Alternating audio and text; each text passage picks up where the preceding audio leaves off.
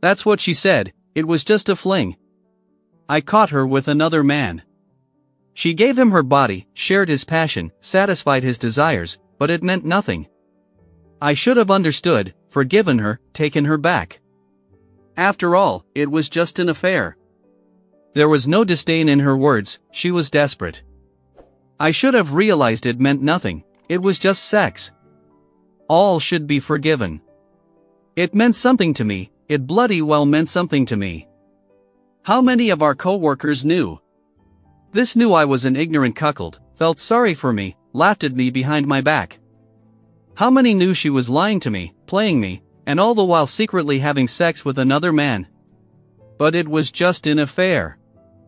I wonder how many hours she spent teasing him, talking to him, making eyes at him, flirting with him, signaling her interest in him over me. I wonder how often she picked out her clothes in the morning, thinking about how he would react. I wonder if she thought about the fact that her first kiss with him was a betrayal to me.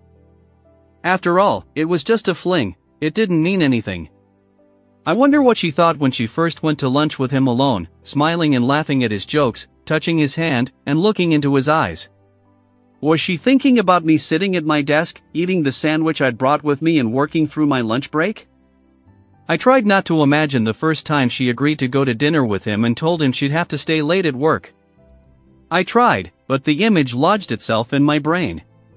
Was she thinking about the lies she told me, or did it mean nothing? Was there a dance, or they just sitting in a booth in the back row, holding hands, and talking quietly to each other? Was that when they first kissed? How had he first suggested they get a room?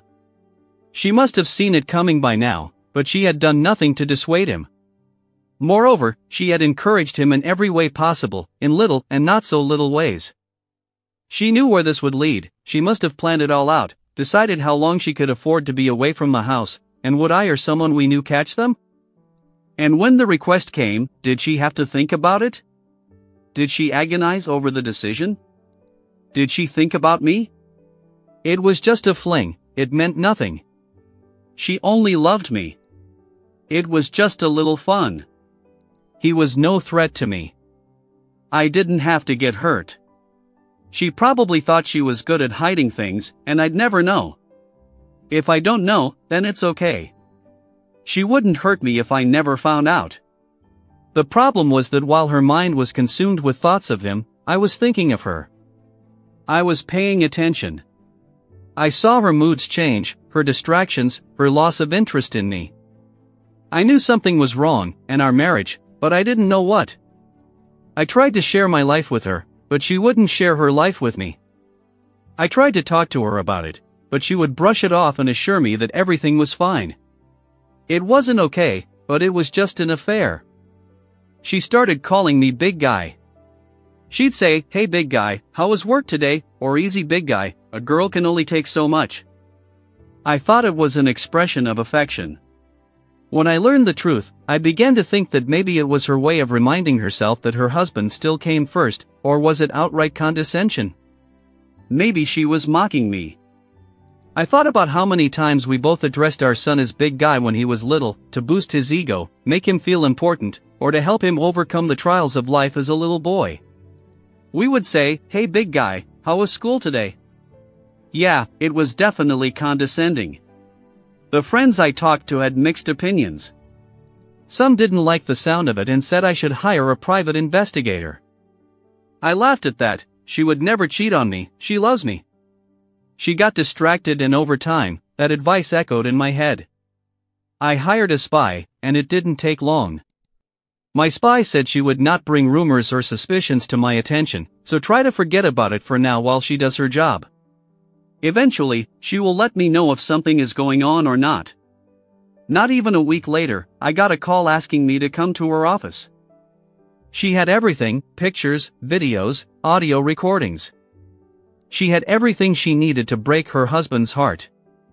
There was no denying it, my wife had an affair with a guy in her office. He was a little younger than her, he seemed experienced in affairs with married women, he was smooth and made no mistakes. I bet he took his time to insult me at first. He didn't want to alienate her by saying nasty things about her husband, he didn't want to give away his plans. Gradually, he drew her to him, wore her down, and turned her head. I knew the type. My spy told me that a woman in her office knew about the affair and encouraged my wife.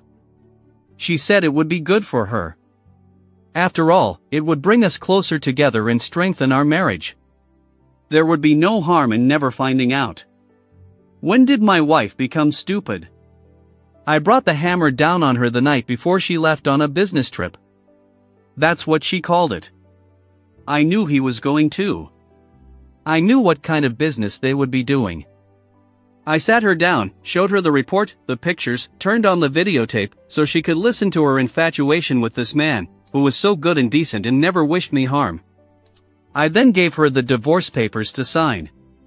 It was just an affair, he was never a threat to you. It didn't mean anything, it was just sex. She could barely get the words out between sobs. I gave her an ultimatum, I'd been generous. She had a choice. It was either him or me, and no in between. No guarantees either. We go to his house together tonight, and she confesses to his wife everything they did, tells her everything, shares my evidence with her, and does it in front of him. Or it's over between us. Tomorrow, she will go to her supervisor, tell him everything, and then ask to be transferred to another department. Either he'll call me and confirm the conversation, or he won't. Either way, there will be a price to pay, and it starts today. But hey, it was just a fling.